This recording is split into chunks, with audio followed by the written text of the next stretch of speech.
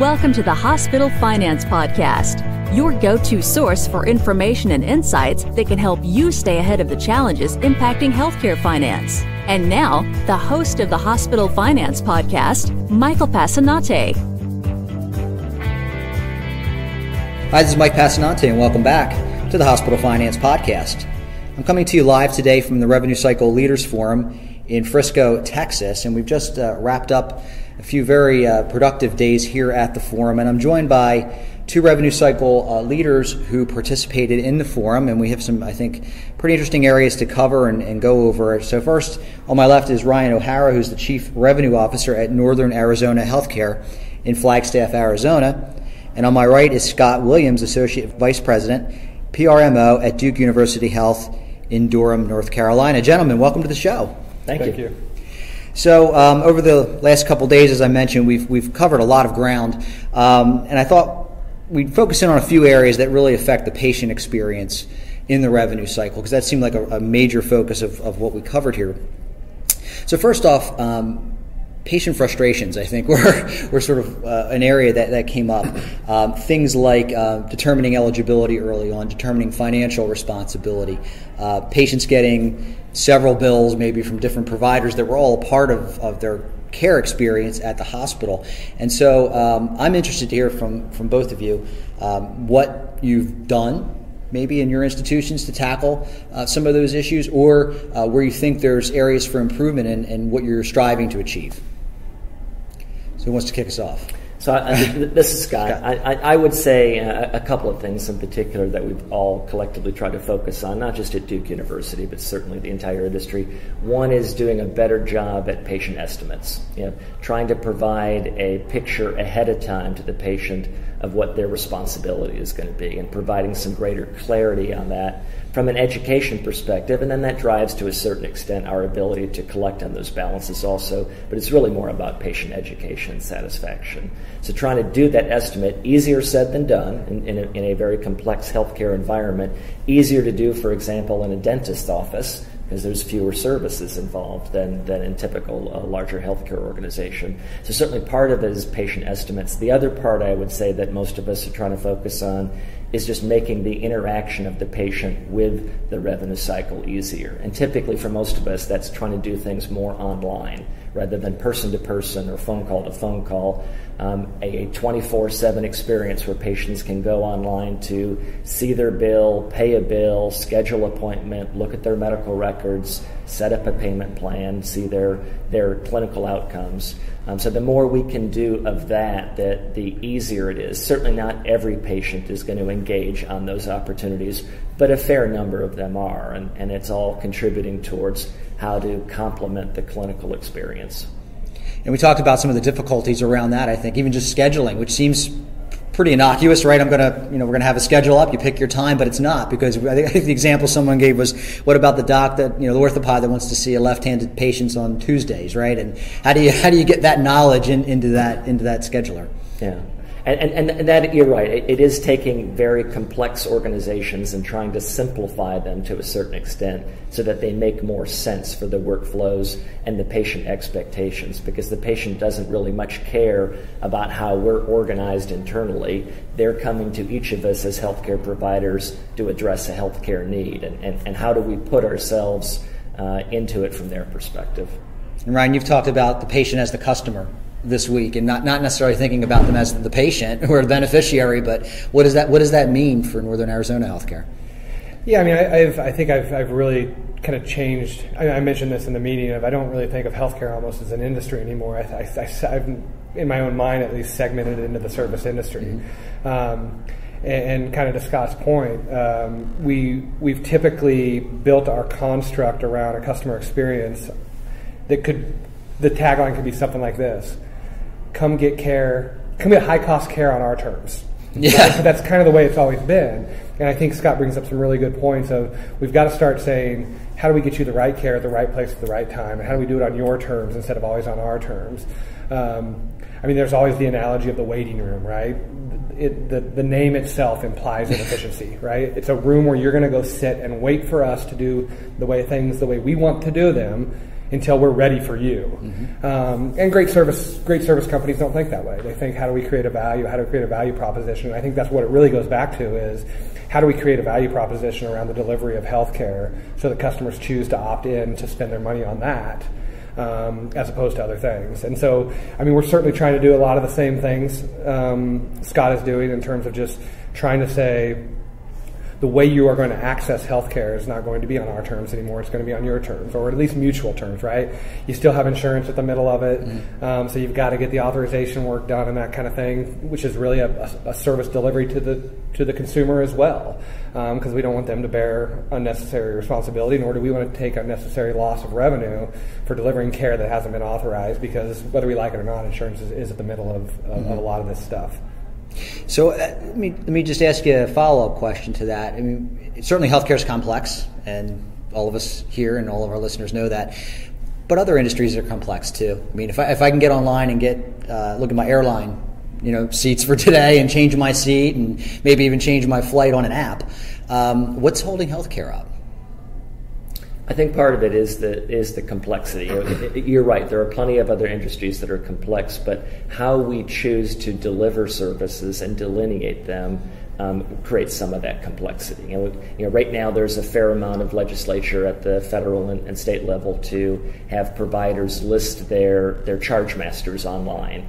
That transparency makes a lot of sense at the first level of review. It does, I think, to all of us in the industry.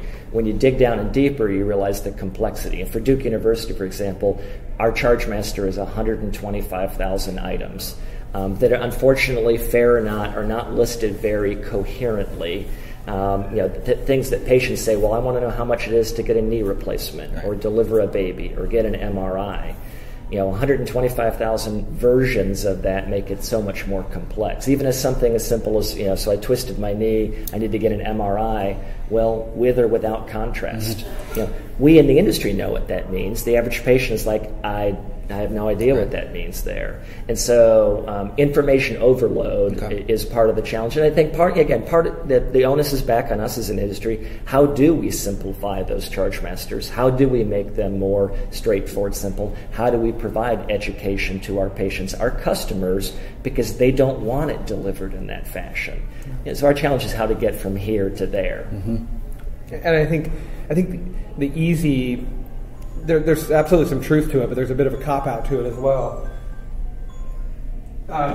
Is that insurance is at the center of all this stuff, and that's true.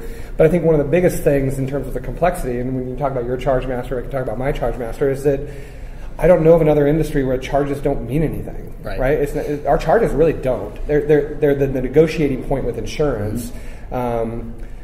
And so when you go and buy groceries, you go and get your oil changed, the charge is the charge. Right. You know what you're paying. Here, our charges are not charges, and it's just the construct's kind of polluted that way, and I think it adds complexity to it.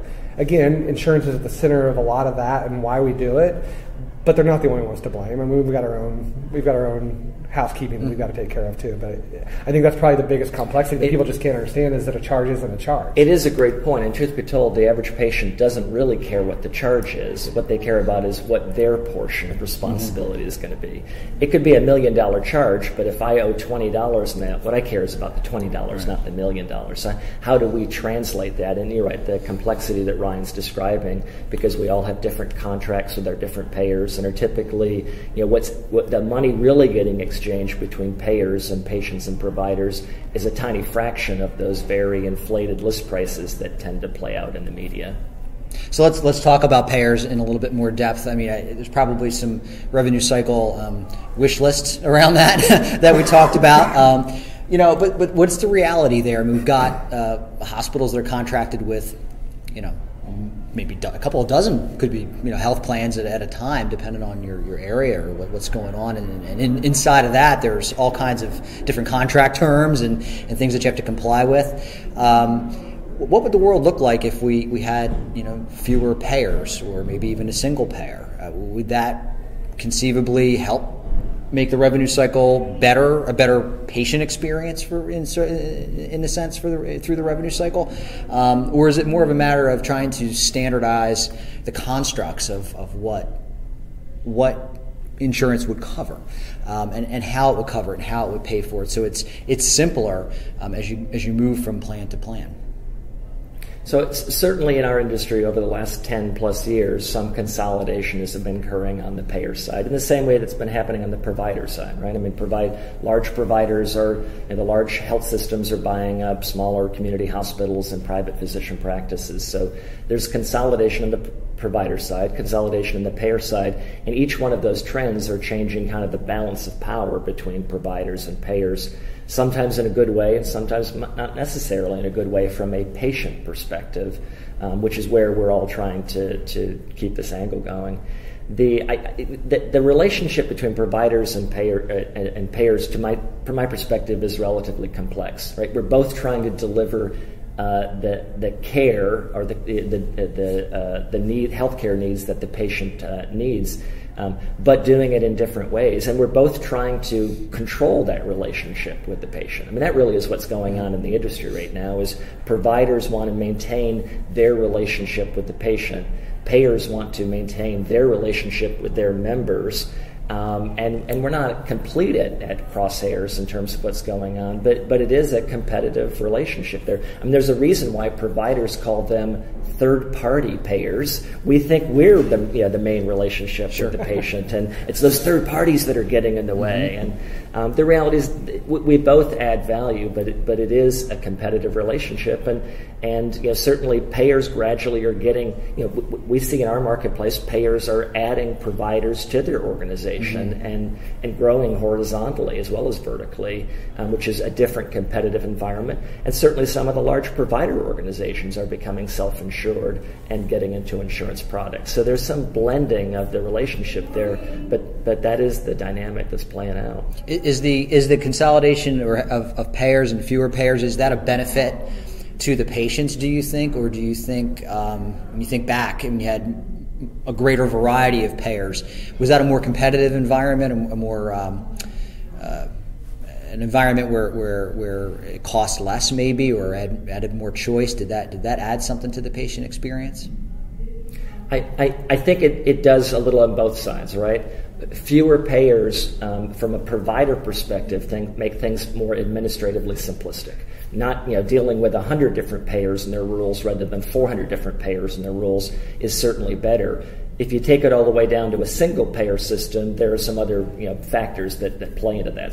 So I don't know that a single payer is necessarily the solution to administrative simplification. In our industry, certainly electronic transactions defined by ANSI standards with claims and payments and authorizations, eligibility, that's at a certain standardization that in theory all payers and providers follow regardless of how many payers and providers there are. That's added to some degree, but there's also the perspective of fewer number of players in the industry, whether payers or providers. I mean, there's less competition, and the less competition there's that generally probably is not a good thing for customers and patients. So I think there's a healthy balance of having few but not one in the industry that would be good for patients. What's your take on it, Ryan? Yeah, I mean, I kind of made a wild statement here at the forum yesterday of I would prefer zero payers. Now, I don't think that can happen, nor will it. Almost from a reason that, for the same reason the automobile industry wasn't allowed to fall on itself. If healthcare represents 20% of our GDP, which it does, then you've got to reckon that insurance represents a statistically relevant part of that 20% as well. And can you let that percentage of the GDP collapse? No, you can't. But here's what a zero payer system conceptually would do is it would get rid of those fake charges that we talked about earlier, right? It would now allow me to deal with you just on a cost margin basis. And I'm now responsible for delivering a service to you. And I decided that my profit margin that I go after is X, let's call it 5% for this thing, and then I just start working with you. I mean, you can still do the same kind of HSA related stuff that employers, most insurance is employer provided. You can still have them even participate and bear some of that cost. It can be shared the way most of them are too, and say, I'm putting instead of $400 towards your health premium, I'm putting $400 into a health savings account. Right. And that is there for you when you need to access healthcare, when you choose to access healthcare. Again, I think it would lower the water level by, and you think about the industry, billions. And then when you lower the water level by billions, you could then start making healthcare more affordable potentially. But that's all pie in the sky, and it's not going to happen, I don't think. So insurance still is at the center of what we're doing. But I think Scott makes a good point. And when we were whiteboarding things out yesterday, that was one of the things is insurance thinks of what I call customers as their beneficiary. Providers think about customers as their patient. Revenue cycle peers might think about them as a guarantor, but why can't we just interchange all that with customer, and create a shared value? And I think that's where we're all just kind of off with insurance, is we have not created any sort of shared value proposition. Mm-hmm. It's about them, and I don't mean them in an adversarial way, but it's an adversarial relationship. It's about them trying to oftentimes not pay out what they should because of rules that are created by both them and CMS that we have to adapt to. But wouldn't it be great if we just somehow got to that shared trust to say, listen, I don't even care what your operating margin is as an insurance company. It's going to be way, way, way better than mine, mm-hmm. and that's okay, because that's what we chose to do. But to say, what's the shared value to just take the noise out of this and lower the water level for everybody? Because I think by actually lowering the water level, insurances could still make better operating margins than they're doing, but it's a game that we've all decided to participate in, which is we're going to just line item deny you and create an amount mm-hmm. of work because we create the rules that you then have to adapt to, and we hope you don't adapt to them all the time. And that's not what's best for the customer. Mm-hmm. But part of it is we all look at that customer as something different to us, and wouldn't it be great if it was shared, and we all saw them as our sick mother, our sick child, mm-hmm. Our sick friend, instead of a guarantor, a beneficiary, whatever, right? Yeah.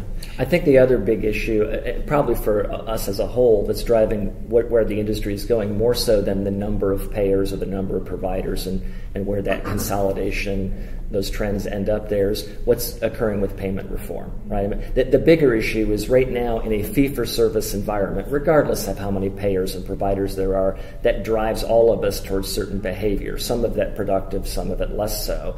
As the payment methodologies and payment reform starts to occur with paying more for quality or value, however that's defined, that's going to change paying for the fee for service of paying for quantity to paying for quality. Now, whether it ever ends up with something as pure right or wrong as capitation or population health and the rest of it, that's really what's going to drive how payers and providers work together to take care of the needs of our customers. That's an unknown, and that's a scary part for all of us. Scary, but as well as an opportunity. And I think the challenge for all of us is how do we adapt to the fact that is coming down the pipeline.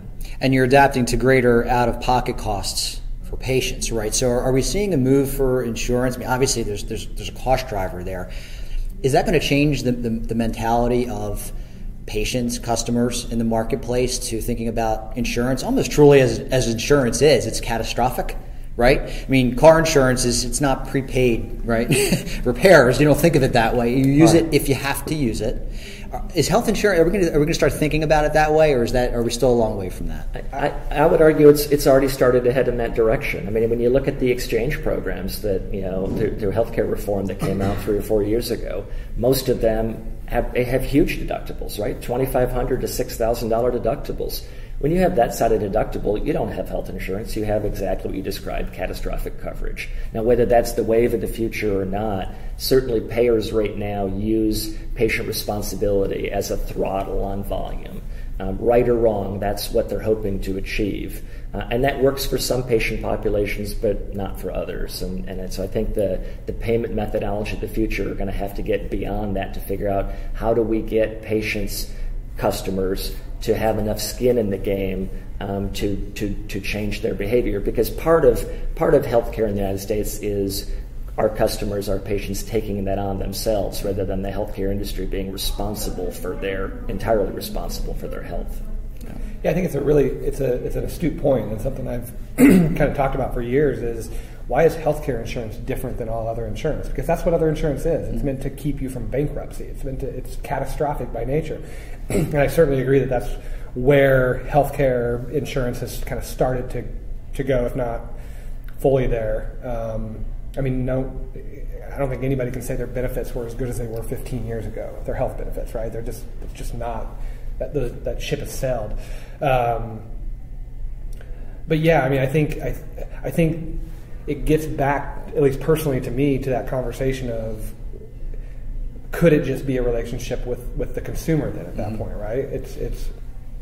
It's something I have a gooder service. In our case, it's a service that you want and you're willing to pay X, and it just becomes more transparent. And more realistic, because you're not going to send a patient your charge-master rate on their bill, right? Because that would be impossible for them to cover. You'd have to come up with a realistic price for unless the it was real, right? Right. So for instance, we're a 1.7 billion gross organization and a 700 million net. That doesn't make sense to anybody else in any other industry. No, your gross revenue is 1.7 billion. That's great. Yeah, but our net, because there's just this noise. There's just this noise in there, and I think I just go back to it's a good point to kind of recognize that at some point in the 70s, 80s, or something, healthcare insurance became something that was just supposed to pay for everything, and not something that was supposed to keep you from catastrophic financial burden. Yeah. Now, it makes a lot of sense. There's just one other area I want to touch on briefly before we break, and that's telemedicine. And obviously that's something that's burgeoning now. They're trying to figure it out, different regulations in different states, a lot of different viewpoints on that. I'm just curious, in your own geographic areas, have you seen an impact at your facilities, and if so, has that dropped to the revenue cycle yet? Yeah, so I think telemedicine is, at its core, healthcare on your terms, the customer, right? It's do you want to access care this way? We should give you that option. I'll just personally, it is probably an experience that I deal with more at Northern Arizona Healthcare than certainly you probably deal with in Durham. Is my most vulnerable population and the population that I could service best via telemedicine is my Native American population. If you know anything about Northern Arizona, the northeast corner of that state is the largest Native American reservation in the country. And we consider that a very important service area to us, because you can't pick and choose, nor would you ever want to, what your service area is. But that's the population that I could best serve via telemedicine, and it's the population we've best tried to serve via telemedicine. The problem with that population is reliable connectivity is a huge problem, and so we've got machines sitting in Tuba City and elsewhere on reservation land that sometimes we don't even know where the machines are, and even when we try to use them, they just don't work. Because I think it's great for the well-to-do person who says, I don't want to go sit in a clinic. I would rather just pick up my phone and I would have a consult with my doctor, and I'm sure a doctor would love that. They would be able to knock out more visits, not from an RVU standpoint. They would be helping more people, because that's why doctors get into it. I believe that. The problem for me with telemedicine is that vulnerable population that you could serve, that kind of remote population that you could serve, you run into technology issues of the technology working and delivering the kind of medicine that you'd actually even want to do, just because of mostly connectivity related things. Yeah.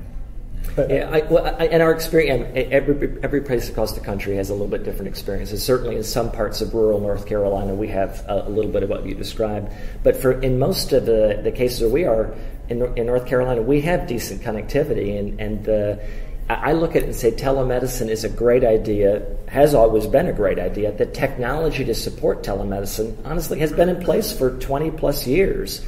It has not grown to the extent it ought to or need to, again, because providers and payers, and they both have skin in that game, have not worked well enough together to say, how can we make sure this is appropriate? In our environment, too many payers, in fact, very few payers will actually pay for telemedicine, which you look at it and you say, well, that's crazy. It's so much a lower cost of healthcare. Why, payers ought to be pushing this on us, saying we demand that you do a certain amount in telemedicine.